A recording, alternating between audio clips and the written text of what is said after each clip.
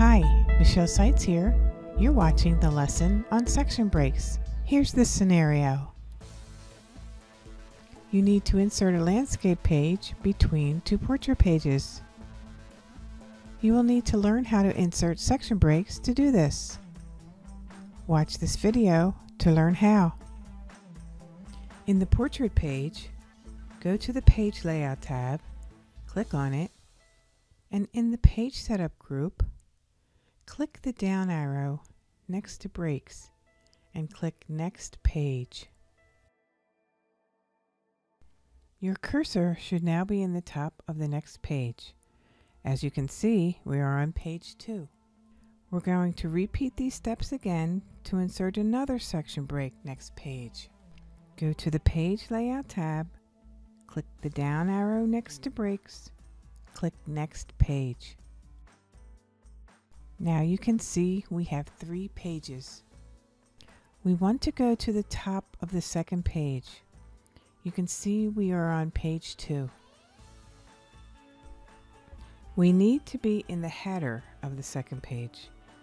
To do this, go to the Insert tab, and in the Header and Footer group, select Header.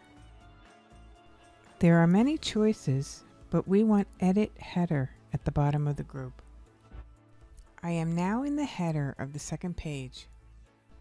When I click Edit Header, a new tab is now available. The Header and Footer tools. This is the Design group, and it brings up these possibilities.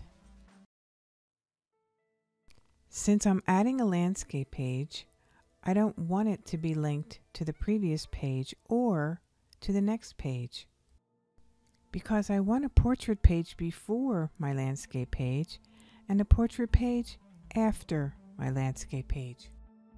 In the navigation group, the link to previous is highlighted or selected, and you can see the Same as Previous tab on the bottom right of the header. Click the link to previous to deselect it. As you can see, the Same as Previous tab is no longer displayed. I need to repeat these steps in the footer. Click Go to Footer. The footer is still linked to the previous section. Click the link to previous item in the navigation group. I need to repeat these steps in the header and footer in the next section. To go to the next section, in the navigation group, click Next. Since I'm in the footer, I'm going to click the link to previous, and then I'm going to go to the header, and I'm going to do the same thing. Click Link to Previous. Now we want to close the header and footer. Click the red X in the Design tab. Since I want to make my second page landscape orientation, in the Page Setup group, select Orientation Landscape. Now, as you can see, we have a portrait page on page 1, a landscape page on page 2, and a portrait page on page 3. Since I need to insert a table on my landscape page, I want to see my paragraph marks. I want to make sure that I'm on the correct position on the page.